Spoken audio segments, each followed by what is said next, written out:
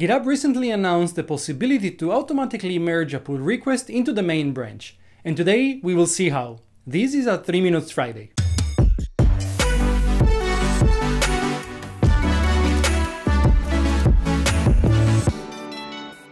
Hi everybody, welcome back to CoderDave, and welcome to the first episode of 2021 of the 3 Minutes series. In each episode, I will try and explain a concept, showcase a product or service, or yet try and teach you something, and all in just 3 minutes. Short videos, big value, hopefully. Today I will show you how to use the brand new pull request auto merge feature recently announced by GitHub and why I think it's pretty useful. But let's start the clock and get into it. Let's start with why is this feature useful? Right now, when you submit a pull request on GitHub, you often have to spend a lot of time waiting for approval, status check to complete, etc. And then you gotta remember to check back in so that you can actually have the code merged.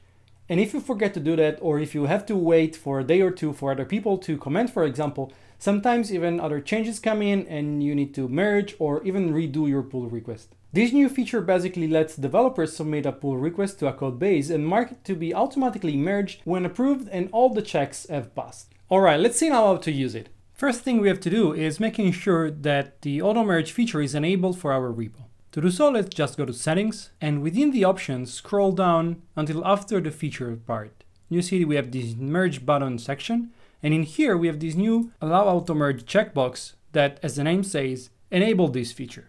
So let's just check it, and we're done. Now the feature is enabled. Let's go back to our code and see this in action. I already have a branch that I want to use to create a pull request, and in fact, so I do. And as usual, we should specify a meaningful comment. And let's also add some reviewer.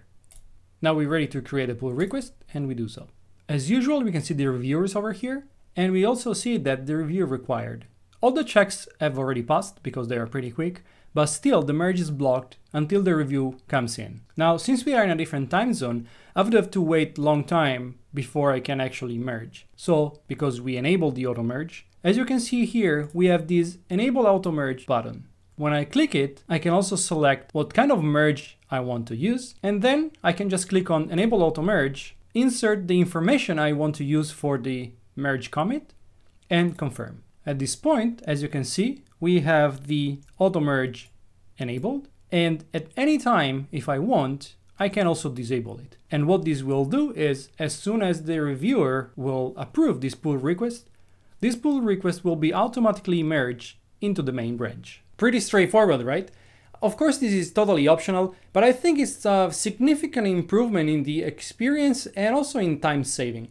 And there is, of course, the possibility for org admins and repo admins to turn this feature off if they don't want their pull request on their repos to be automatically merged. And we're done. Let's stop the clock. I think 2021 started good because I've been able to stay within the 3 minutes limits.